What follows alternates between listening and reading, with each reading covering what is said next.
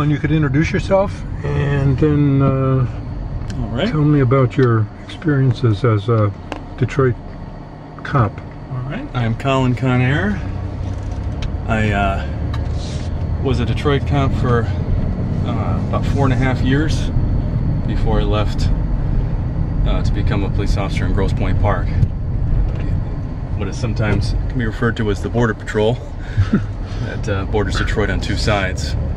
And while I'm certainly, as a father and someone who was in need of a pension and things like that, I'm glad I'm not still there. I definitely wouldn't trade the experience I had there for anything. It was certainly nothing like it. I think starting with the academy, where they definitely act like they're about to drop you into the middle of, the fall of Saigon, and that everybody out there wants to kill you or potentially wants to kill you. They definitely get you going with a bit of paranoia, but definitely gave me perspective that I had not seen. Detroit, I don't think, is really like anywhere else. And being a white guy, you definitely feel like you're part of an occupying force at times. I think there was always a bit of distance and a bit of distrust from the citizenry. I'm sure that's probably worse in the current climate we have now. But the job was definitely fun.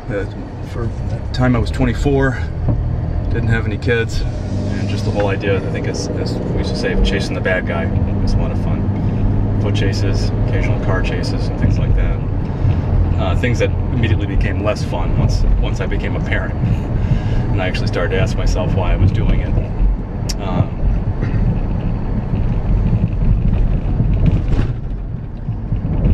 Did you ever draw your weapon or use it? I never had to fire it, but I definitely had to draw it and point it in some people's faces. Came very close to having to use it, to the point where you can kind of feel the hairs in the back of your neck stand up. And I had a guy take me on a short chase and then pull over, and he just slumped over the wheel, pretended he was sleeping. He obviously wasn't, with his hands down on the floorboards, and he locked both the doors. And it just had that spider sense. Something was wrong. And I think my partner was able to reach in through the passenger window, unlock the doors, and we pulled him out. And he had a Glock with a 30-round extended mag, and it was right by his hand. So I think he was probably kind of making the decision whether or not to go peacefully or go ahead and take a shot at me, which certainly I was pretty spooked for the rest of the night after that. I was glad it went like that. For the most part,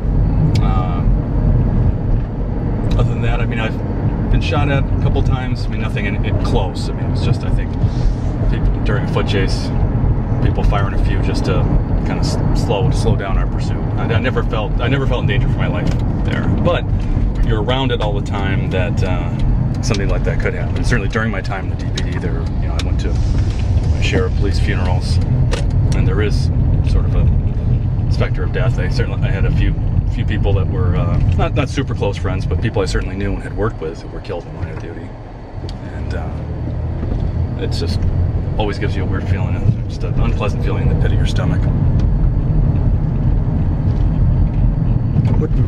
What motivated you to become a police officer? Well, it was the only job I ever wanted to do. My dad always said I would just grow out of it and do something else. But dating back to when I was a kid and seeing police movies and things like that, and also I think frequently being in the minority. Went to a school where I was one of just a couple of white kids, and certainly wasn't one of the more popular kids. I don't feel like I was bullied or picked on or anything, but I definitely did have kind of a sense of social justice. They always say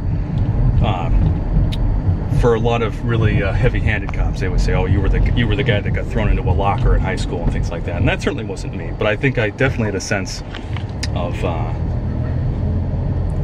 a dislike of bullies, and I think that's you know, in theory, being the police sometimes is you get a chance to stick it to the bullies. Didn't you have a law background? I did. I went for undergrad at Hope College, and then went to law school at Wayne State. Now my plan back then was to just be get a couple years in the DPD as I was finishing law school, and then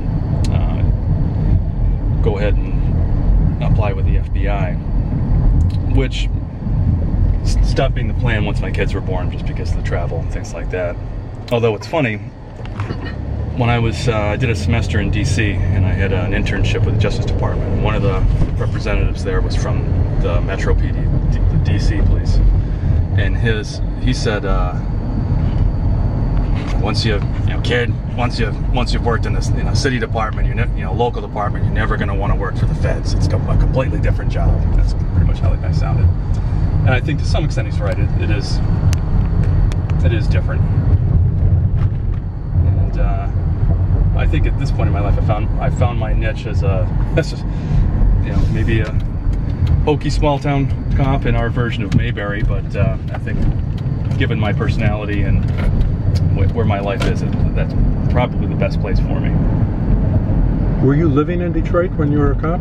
I was. Back then there was a residency requirement, which hadn't yet been found to be unconstitutional, so you had to live in the city. And I had a very pleasant experience there. I lived in Indian Village, which is a historic district, and I rented a carriage house apartment above a garage, and never really had any problems living there. I think it was a good place to go. Of course, the only drawback is if I wanted to go to a grocery store or go to a restaurant where we weren't ordering through a bulletproof shield, I had to drive outside of the city limits, which as we experienced today at breakfast, those are few and far between to find a place where you could actually go in and sit down inside the city limits. Go in and sit down at a table at a restaurant and have table services can be pretty rare.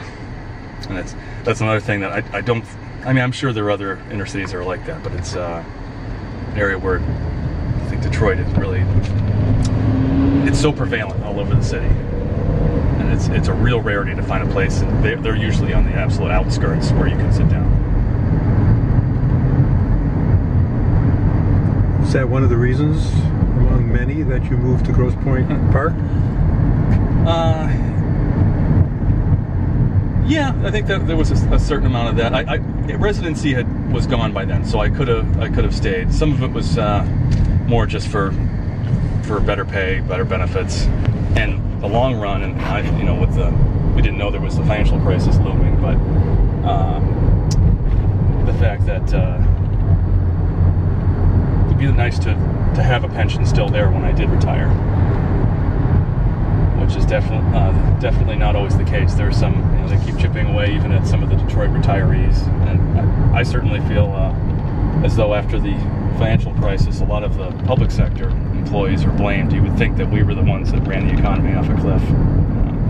The way that there was the sentiment and the public support to just go ahead and cut pensions. We're in a climate now more than ever where everyone is filming us on every traffic stop, on every interaction. We've got a set of people with their camera phones out filming us, and I think there's a feeling institutionally and amongst us police officers individually that anything filming us is filming us to make us look bad, or will be attempted to be edited to make us look bad or make us look heavy-handed. I am in favor of being on film. I think for the most part, if we're doing what we're supposed to be doing, it's not going to do anything but exonerate us. I mean, our department, having the body mics, we don't have the body cameras yet, but the body mics and the scout car cameras, those have saved us from more complaints, saved us from more trouble than they've caused. So that'll be my stance on it. But I think there's just this, you do kind of get a siege mentality amongst the departments that, well, nothing good they don't have to let you come in and film, so why would they? 'Cause only bad things can happen. And I think there's a feeling that no one's making a a documentary talking about what a good job we're doing. Last question, Colin, because I see we're pulling up to my home, right over there. How has the attacks on police affected your life? Well, it's as we mentioned earlier, I used to wear my uniform to work or wear it home for simplicity's sake, and then ride my bike to work because I live very close to the station. And now I don't do that. I change in the locker room, and just this. I never used to worry about making myself a target of opportunity, but especially after the Dallas attacks, it was so random, and people taking shots at someone just because they were police officers. So I thought that I wasn't gonna tempt fate. I mean, I'm probably fine. I live in a very safe community, but then again, this was, those Dallas ones happened in downtown Dallas. So, and there have been other ones. You just never know. And that was something I never really thought of before, that would make me an additional target. I guess it shouldn't be something new I've thought of, but it's the fact that it's almost been normalized by the amount of attacks on officers over the summer. So that definitely put a worry in my head that wasn't there before.